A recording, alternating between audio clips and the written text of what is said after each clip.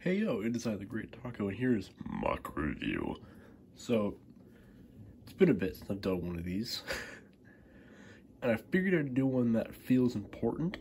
So this is Proto Kordax, which is another version of my self-mock, but it is a version that,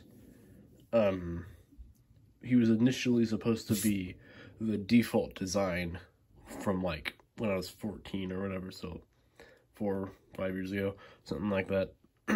So basically that's what he's supposed to be. So let's actually get into it. So also my hands are kind of gross, I just went berry picking.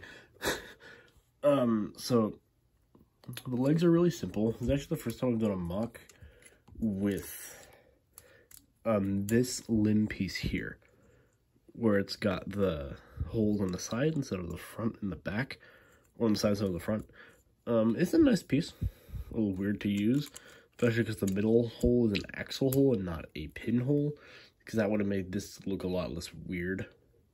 Also, they like to do that sometimes, and they kind of get a little weird like that.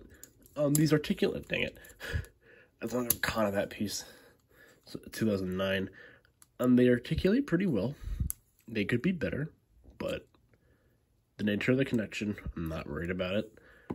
The feet are just the 2008 version of the Mata feet, so I don't really mind either one. They kind of both feel the same. Oh wait, is that? Oh, I didn't realize that difference. Or, I don't know. I thought these had like a little matte finish on the top of them for a second. Maybe I'm wrong, maybe I'm right, who knows. Anyway, onto the torso. So this is a torso you will likely recognize. I use it a lot. I used it on Volta, Dromedaes, Trolleos. Who else have I used it on? Let's see here. Drageo. And I'm sure there's someone else I'm forgetting right now that I can't see from my desk. But yeah, I've used this torso design a lot, or various different versions of it. This one has this little snowflake shield out the back. So when I built this mock, I was kind of inspired by the fact that when I initially thought of the idea of Kordax, I was still kind of getting into Bionicle, so I thought that the 2009 stuff was really cool, like with the Glatorian and stuff.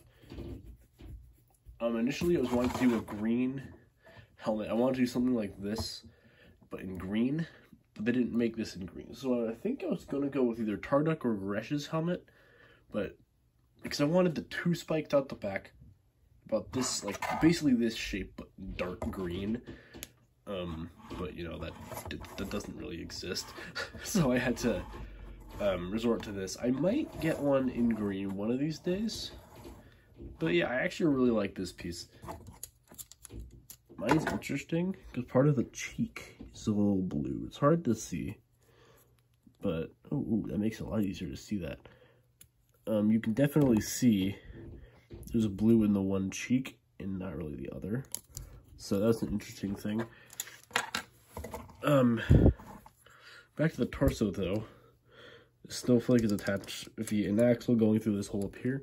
It is not secured in any way, which I'm okay with. It's not really, doesn't need to be secured, so it gives them some nice cool back spikes. Also the head design.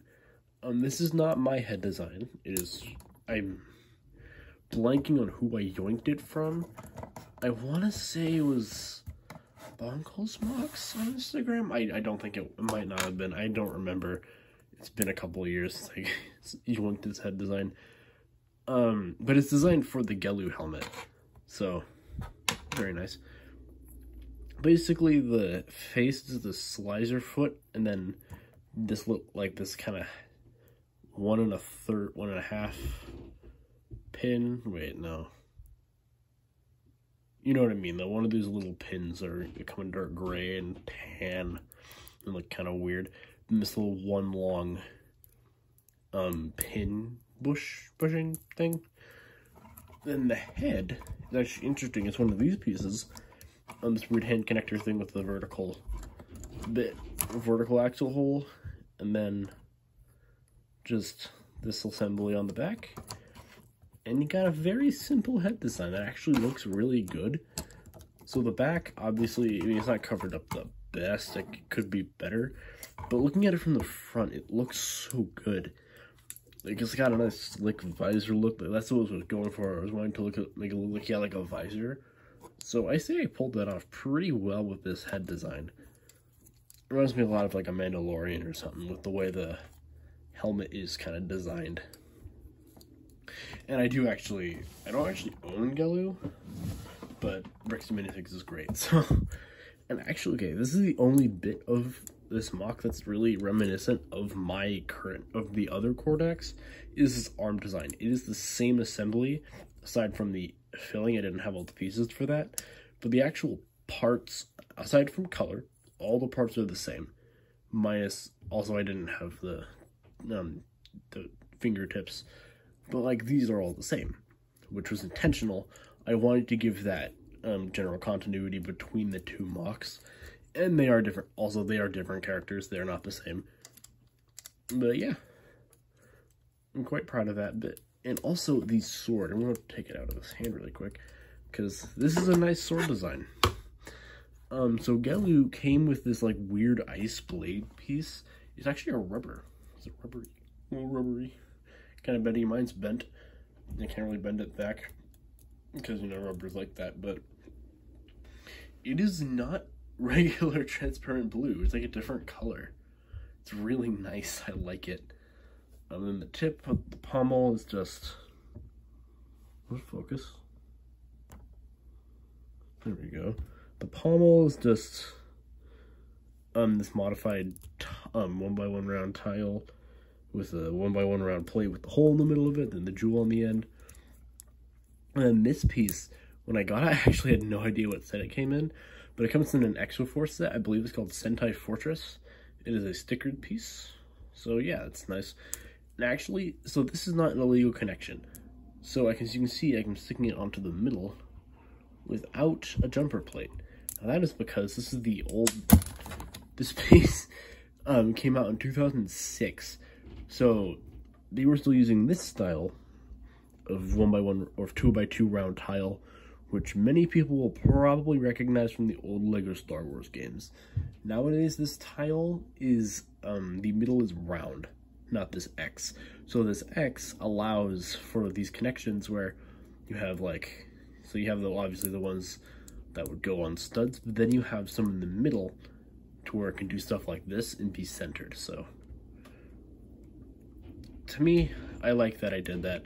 I'm not sure what the Japanese character says on it, but I imagine like basically in universe, as he's like fighting with this blade, this would charge up kinda, and once it's like fully like charged, so to speak, it would start glowing brightly blue, and he would just unleash his ice blast or something. I don't know. His lore is still in early stages. But yeah. There's not really much else to say on him. I mean, actually, no, there is more to say on it. So, the torso, because of this design, he can articulate a lot more than the other Kordax because of this design. The other Kordax is pretty restricted with his torso design, despite the fact that he does have a middle joint. So this allows me to get this one into some really good pose. Dang it. 2009, am I right? I'm getting to get into some really cool looking poses. So for example, let me tilt this torso a little more. And here we go. Which really cool and dynamic poses with this torso. So that's about all I have to say. So, ciao.